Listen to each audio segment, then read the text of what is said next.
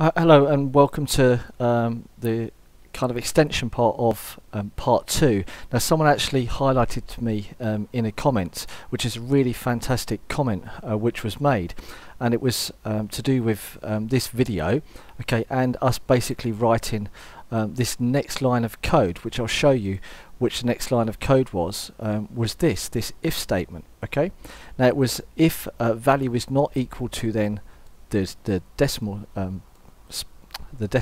and the value is not equal to then double dot, then basically continue doing this. Now if you're in Windows and you're running on WAMP and so on, if you've got like pictures and so on, there's normally like a Thumbs.de or a DB and so on.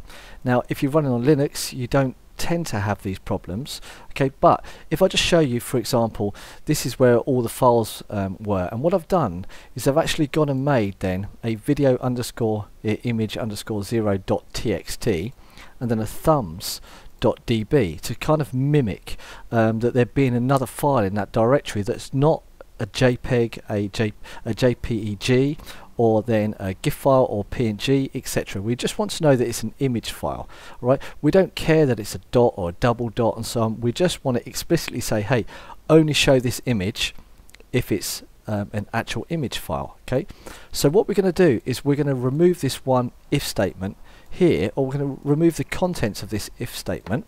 Okay, so we just got the brackets, and what we're going to do is we're going to make a regular expression. Okay, and inside of this we're going to open up the double quotes. Okay, if you're not familiar with regular expressions, then type this exactly how I'm typing it right now. Okay, so you want to then inside of here type preg match, okay, then open the brackets, then close the brackets. Inside of here then open double quotes, then open curly braces, close curly braces, open double quotes, comma, and then we want to say string, so str and then to lower. Alright, and then inside of here we're then going to say value. Alright, so we should have string to lower inside. This is what we should now have, alright, just in here. That's what you've inserted inside of your if statement. Now with inside of the curly braces, what we're going to do is we're just going to test for, let me get rid of this rubbish, we're just going to test for JPG, and we're going to say the pipe, okay, then the vertical line, and then we're going to say JPEG, because sometimes there's also, it's formatted in that way. Then we're going to say GIF, then we're going to pipe again, and we're going to say PNG, and then that should be it, unless I'm forgetting any other images. That should be fine. Okay, this is basically saying the reverse this time, right? Only show this if it's one of these files, okay, and everything else you can just drop and forget about.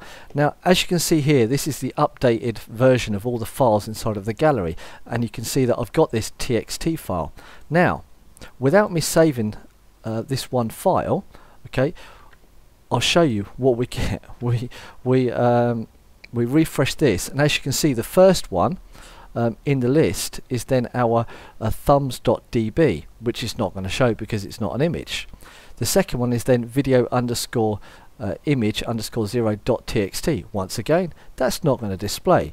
So it's not helping matters, is it, at all? So now let's save this one, index.php, come back to our gallery, refresh it. Now warranted, you're not going to see much further at the moment because this is on part 2 still, so that's basically remedying this one issue. Alright, so I'm going to leave it here, just change that one sentence or the one if statement to this, and continue on watching the rest of the video. Okay, so okay, that's what you want to insert into this if statement.